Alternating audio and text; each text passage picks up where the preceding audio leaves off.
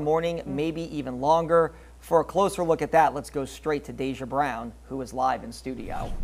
Travers, Sella, good afternoon. Like you said, we do expect those eastbound lanes to be closed well into tomorrow morning. Like many of us know, once something happens on the spillway, it's very difficult to manage that congestion and especially those delays. I want to give you a live look there right now. As you can see, cars getting by in the westbound lanes, but we're still seeing some very heavy congestion. I want to show you something on the map, something we don't usually see.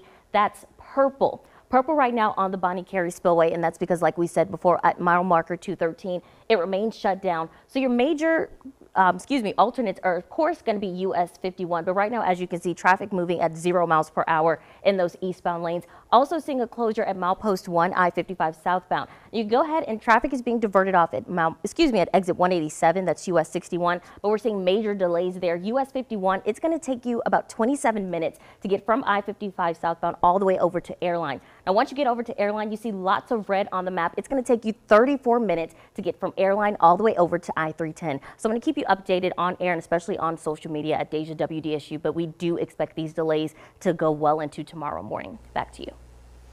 All right, Deja, thank you. Once again, the cause not known at this point. FAA and NTSB en route. We continue our live team coverage in the weather department, and law enforcement leaders say that fog may have actually played a